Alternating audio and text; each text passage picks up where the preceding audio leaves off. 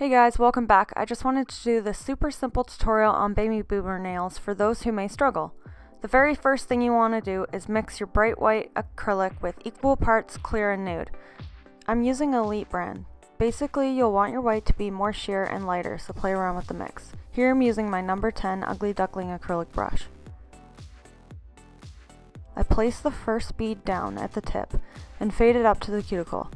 I apply it thicker at the tip and feather it thinner towards the cuticle area.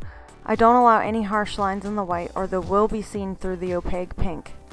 This is me in real time. I chose not to speed up the video so you can really see how it's being done and how often I wipe off my brush. Add more as needed. You'll want about 3/4 of your nail lightly covered with the white mix. The mistakes you may have been making in the past were using bright white acrylic to do your baby boomer, applying too thin and doing it in layers. That may work, but it adds a lot of time and makes a lot of you dread doing them.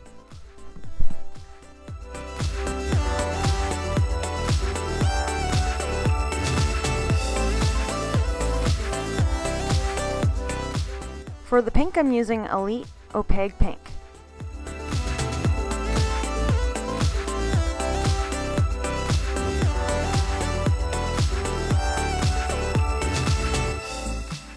After the white has dried a bit, I place the pink bead at the cuticle and pat it into place. Then with a light, gentle touch of my brush, I quickly pull the acrylic down.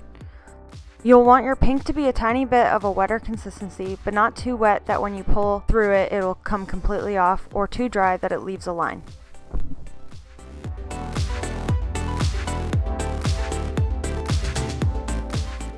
And that's how easy it is. I now apply my Elite Crystal Clear, file, and buff it. And then you're ready for your choice of top coat.